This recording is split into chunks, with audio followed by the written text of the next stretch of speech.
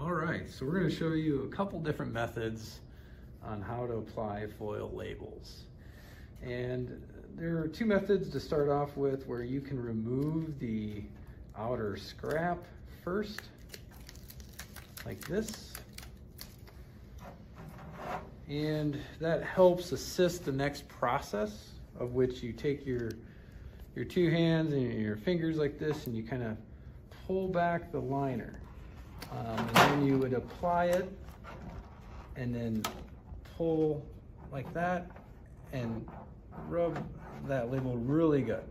Okay, notice that I didn't bend back any corners, and then you kind of repeat that process. You can just roll it like this and use your thumbs to put some pressure down initially, and then you can kind of go crazy with it. Okay, the idea here is that we're not bending back any corners, and we're just rolling it off the liner. Okay, so this is one method where we remove the scrap and we roll it off. Another method, if you don't want to remove this scrap, you know, and you kind of get good with this, you can do this without removing the scrap.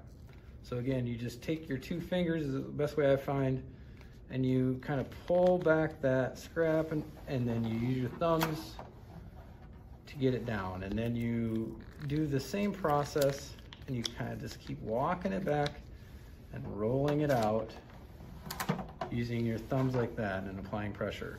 All of which, again, we're not pulling back any corners, and I'm not touching the adhesive in any way.